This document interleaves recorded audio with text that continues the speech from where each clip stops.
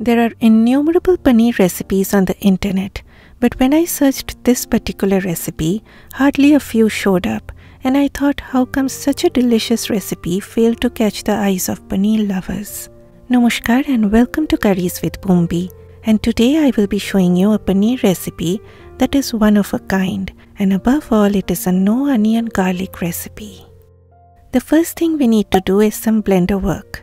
This is white poppy seeds or khus. You will get this at any Indian grocery store, but if you cannot find it at all, then you can substitute with pumpkin seeds or sesame seed or desiccated coconut or maybe peanuts. Then some cashew nuts. I am using roasted unsalted cashew nuts, but you can even use unroasted ones. And you can even increase the proportion of cashew nuts if you are not using poppy seeds. Then ginger and green chili, which is totally optional. First grind them dry and they will look somewhat like this. Add about 1/4 cup of water and blend it to a smooth paste. Add a few tablespoons more of water if you see the mixture is getting too thick and not blending well. And we are looking for this kind of a situation.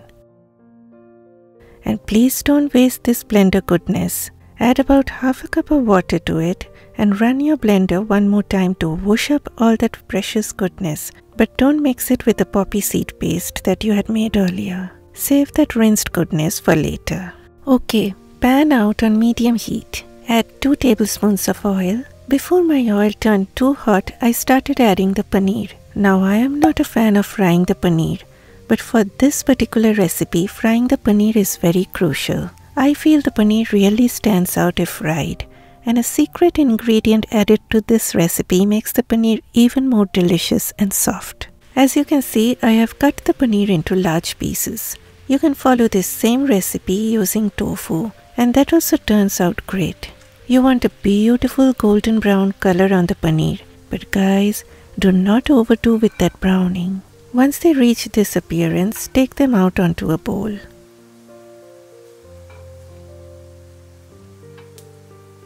And they looked too good, so I just couldn't resist my temptation from having them one after the other until I removed that plate far away from my sight.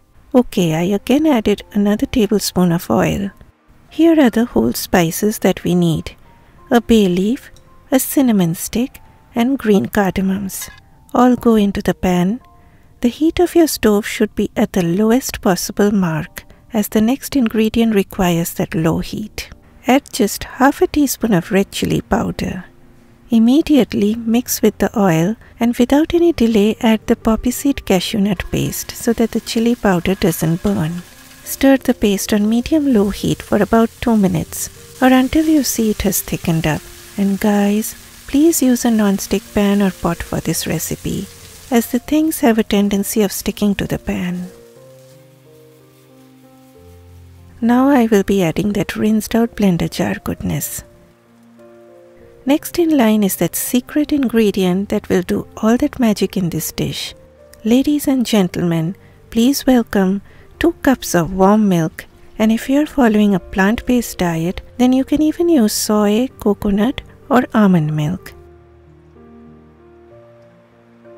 Then comes out my magic wand, as there were some lumps in the gravy, and my handy dandy magic wandy takes care of all the lumps in the wink of an eye. Allow the milk to come up to a boil and then add salt, followed by sugar to balance the flavors. Then the paneer dives into the pool of milky deliciousness.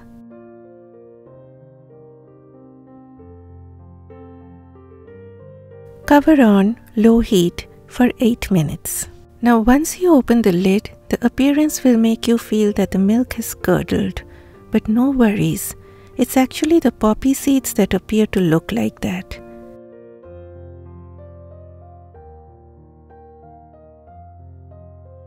Next comes dried fenugreek leaves, that is kasuri methi, and garam masala powder. At this point, if you find that the gravy has thickened up a lot, add a little bit of water to loosen it up. Again, lid on very low heat for 3 minutes.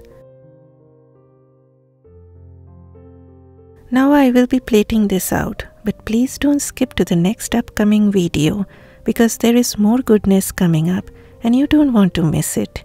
And I did sprinkle a few drops of lemon juice before plating it. My camera chose to shut off at that lemony moment, so my apologies. Okay, pan on medium-low heat. And then ghee.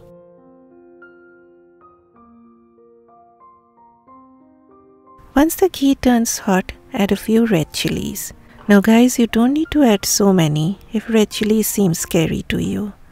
Then heat off, raise your pan from the burner and add a little bit of red chili powder, or you can even use paprika if you want to avoid the heat. And drizzle this ultimate goodness all over the paneer. I mean, if you want to impress anybody, then this dish is the right choice. Though the paneer looks bold and golden, it will just melt in your mouth. And that gravy, people will just scoop up that gravy till the last drop. I can promise you that. Please give this recipe a thumbs up because it deserves that recognition. And please share this recipe with everyone and make it famous. Bye bye.